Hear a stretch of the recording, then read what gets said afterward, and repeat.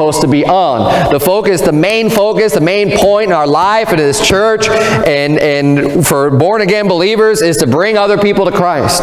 It's the Great Commission. It's the gospel. We're supposed to go out and preach the Word and preach God's Word and get other people saved. That's what it's all about. That is the main thing. But we need to make sure that we've got the main thing right. We got the right doctrine when it goes out on preaching the gospel. What is the gospel? What is it that we believe? Now, people ask me out soul winning very frequently. I don't know what it's like here, but I can't imagine it's that much different. You run into a lot of people who are relatively ignorant when it comes to Christianity and the Bible and things like that. And they have this real vague kind of concept of what Christianity is. Maybe they're Catholic, or maybe they've brought up some type of Christianity, but they don't really know anything. And one of the main questions I get is, well, what's the difference between Christian and Baptist, or between Catholic and Baptist? And it's kind of funny because when people ask, well, what's the difference between Christian and Baptist? I'll say, hey, I'm from a Baptist church. You know, I'm from strong old Baptist church. I'll say, well, what's the difference between Christian and Baptist? Well, Baptist is Christian, first of all. We're not like Catholic. Now, there is a distinction where people would say, well, are you Catholic or are you Christian? And that for decades, that was a common question, and it actually made sense because Catholics aren't Christian. I mean, they may claim to follow Christ or whatever, but they're really not. It's a false religion. But that is a common question that you'll probably get. That's a common question that I've always gotten is, well, what's the difference? And I always tell them, well, there may be many differences. There's a lot of little things that we can point to, and it's not that any of those things are unimportant. You know, people have a lot of different beliefs, but the main thing and the main reason why I'm a Baptist, the main reason why I'm a pastor of a Baptist church, the reason why I call myself a Baptist is because of salvation. It's because of what different churches and what people believe it takes to be saved. And I sum it up for the person, just say, you know, the vast majority of people out there, even those that call themselves Christian, whether it be non-denominational or Lutheran or Catholic or whatever denomination you want to put on there, the vast majority of churches out there are going to tell you to one degree or another that in order to be saved and go to heaven, you have to be a good person.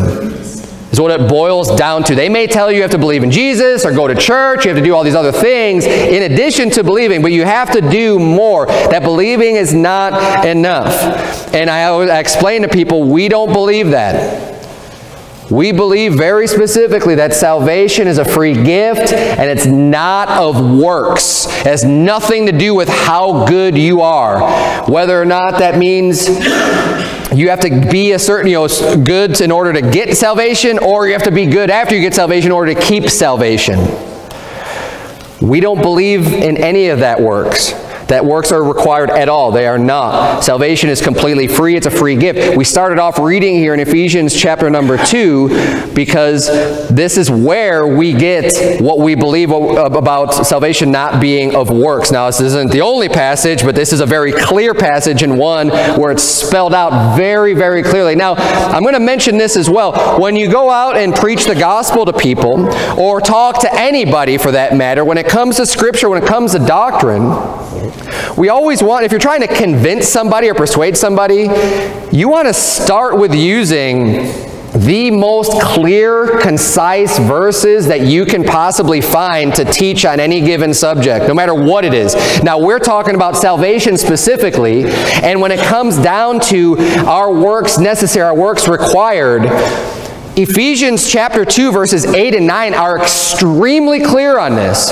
You don't want to go to parables. You don't want to go to other passages where it could be easy to kind of misunderstand or misinterpret what the Bible's saying. We want to go to a passage that's going to be just very clear, black and white. There is no wiggle room or getting around what the Bible actually says.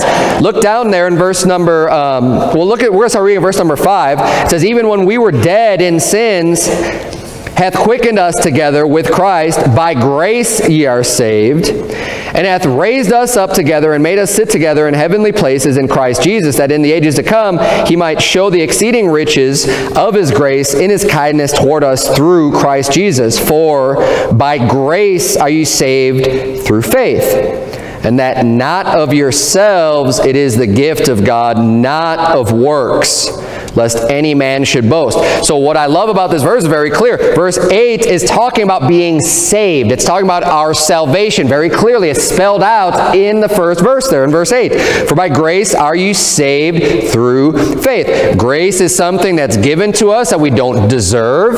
It's undeserved. It's like a gift, which is already mentioned in this verse. For by grace are you saved through faith. Faith is just what you believe. We're saved by God's grace. He's had mercy on us and extended grace unto us. And we're saved through faith. And that not of yourselves. It's not based on us. It has nothing to do with us. It is the gift of God.